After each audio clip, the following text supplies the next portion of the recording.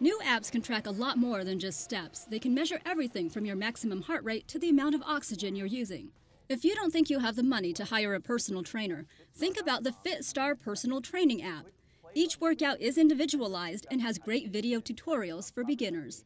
If six-pack abs are on your wish list, the Runtastic six-pack app may be the answer. You get your own avatar trainer, and workouts can last from 10 days to a month. If you're pregnant and want to track your baby's health, download the Bump app. It's a week-by-week pregnancy and newborn tracker, complete with videos, calendar reminders, and a community of moms right at your fingertips. And for $3, download Couch to 5K, and you'll be ready for that race in 9 weeks. I'm Jessica Sanchez reporting.